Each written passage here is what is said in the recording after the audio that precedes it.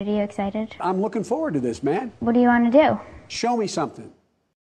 Come here, man. So I hate to be the bearer of bad news. Come on, man. What's your plan here? Look, this is not, but You knew she was 13? No, I didn't. Well, I've got the transcript right here. So this is funny. You know, I get all this information about... Instead of taking responsibility, he tries to blame it all on the decoy. I was prepared for them to come after me, but I wasn't prepared for the person coming at me the way she came out. She knew Bo, she knows me. Anyway. It sounds like what you're trying to see is if you could score with a 13-year-old girl. It's not about that. But you did bring some things with you tonight. Well... So you brought condoms. That's a different issue. Doesn't seem so tonight. Look, every child out there is capable. There's something I got to tell you. I'm Chris Hansen with Dateline NBC. Come on, man.